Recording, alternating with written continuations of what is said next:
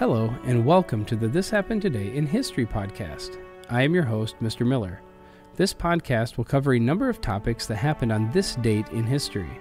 Please visit the podcast webpage at thishappenedtoday.buzzsprout.com.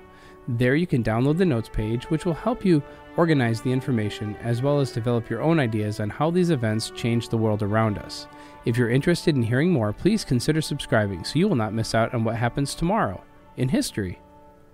Today is April 6th. In 1896, the Olympic Games were reborn in Athens, Greece, 1,500 years after being banned by Roman Emperor Theodosius I. The first celebration of the modern Olympic Games took place in its ancient birthplace, Greece. The Games attracted athletes from 14 nations, with the largest delegations coming from Greece, Germany, France, and Great Britain. Due to its historical significance, the Greek hosts wanted to win the marathon above all else. Spiridon Louis set off from the city of Marathon and took the lead 4 kilometers from the finish line, and to the joy of 100,000 spectators, won the race by more than 7 minutes. Hungarian swimmer Alfred Hajos won the 100-meter and the 1,200-meter events. For the longer race, the swimmers were transported by boat out to sea and left to swim the required distance back to shore. Hajos later confessed that his will to live completely overcame the desire to win. And American James Connolly won the triple jump to become the first Olympic champion in more than 1,500 years. He also finished second in the high jump and third in the long jump. In that first Olympic Games, there were 241 athletes competing in 43 different events. The opening of the Games was proclaimed by the head of the state of the host nation. An Olympic anthem composed by Spiridon Samaras, who created the music, and Kostas Palamas, the lyrics, was first played at the Games of the first Olympiad in Athens. Thereafter, a variety of musical offerings provided the backgrounds to the opening ceremonies until 1960, when the Samaras Palamas composition became the official Olympic anthem, and it was taken a decision by the International Olympic Committee in 1958. In 1909, explorers Robert E. Peary and Matthew A. Henson claimed to become the first men to reach the North Pole. American explorer Robert Peary accomplished a long elusive dream when he and assistant Matthew Henson and 4 Inuits reached what they determined to be the North Pole. Decades after Peary's death, however, navigational errors in his travel log surfaced, placing the expedition in all probability a few miles short of that goal. Peary, an U.S. Naval civil engineer, made his first trip to the interior of Greenland in 1886, and then in 1891, Henson, a young African-American sailor, joined him on his second Arctic expedition. Their team made an extended dog sled journey to the northeast of Greenland and explored what became known as the Peary Land. In 1893, the explorers began working toward the North Pole, and in 1906, during their second attempt, they nearly reached latitude 88 degrees north, only 150 miles from their objective. In 1908, the pair traveled to Ellesmere Island by ship, and in 1909 raced across hundreds of miles of ice to reach what they calculated as latitude 90 degrees north on April 6th of 1909. Although their achievement was widely acclaimed, Dr. Frederick A. Cook challenged the distinction of being the first to reach the North Pole.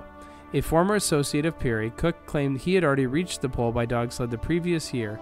A major controversy followed, and in 1911, U.S. Congress formally recognized Peary's claim. In recent years, further studies of the conflicting claims suggest that neither expedition reached the exact North Pole, but that Peary and Henson came far closer, falling perhaps 30 miles short. On May 3, 1952, U.S. Lieutenant Colonel Joseph O. Fletcher of Oklahoma stepped out of a plane and walked onto the precise location of the North Pole. In 1917, following the sinking of the American liner Housatonic by German U-boat and 4 more other U.S. merchant ships, President Wilson appeared before Congress and called for a declaration of war against Germany, and on this day, the United States formally declared war on Germany. Wheat and thin strips of wood, did these benign supplies really play a role in getting America into World War I? In fact, logistics played a key part in bringing our nation into this conflict, in particular, America's policy of, despite official neutrality, providing supplies to Britain via merchant ships. At the turn of the 20th century, most Americans had grown weary of nearly a century of war. In the latter half of the 19th century alone, Americans fought and died in the Civil War, the Spanish-American War, and the Mexican War, not to mention the Indian Wars. In fact, Woodrow Wilson ran for re-election with the slogan, "He kept us out of war."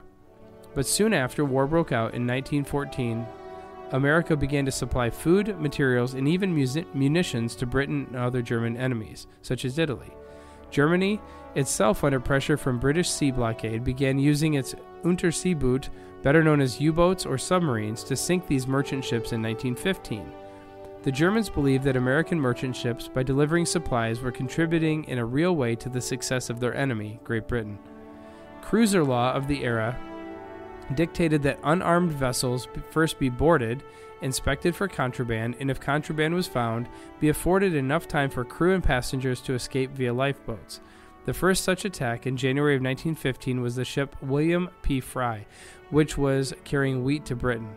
Germany sank several more U.S. merchant ships that year. However, because of the comparatively genteel rules of engagement, most of these early sinkings brought about no casualties. But by early 1917, Germany was on the verge of losing the war, and so it declared on January 31st that its submarines had the right to sink any ship in the war zone encircling the United Kingdom without warning. Between this announcement and the U.S. declaration of war on April 6th, Germany sank 10 U.S. merchant ships. The Housatonic, first ship sunk after the announcement of unrestricted submarine warfare, was carrying wheat to the British government. The second ship, the Lehman M. Law, was sunk for carrying what Germany considered lumber, and actually thin strips of wood used to build lemon crates.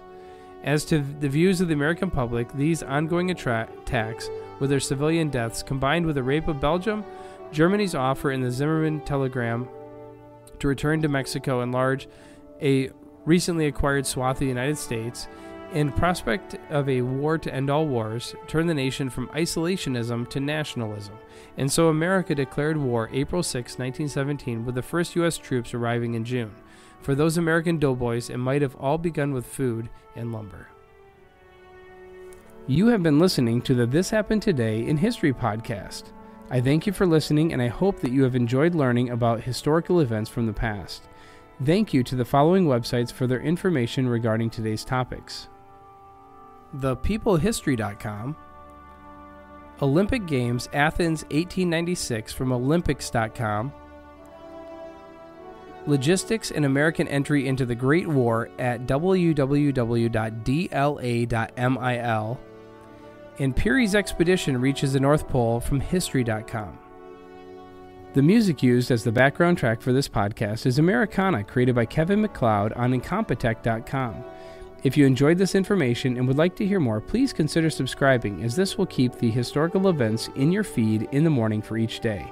I hope you have a great day.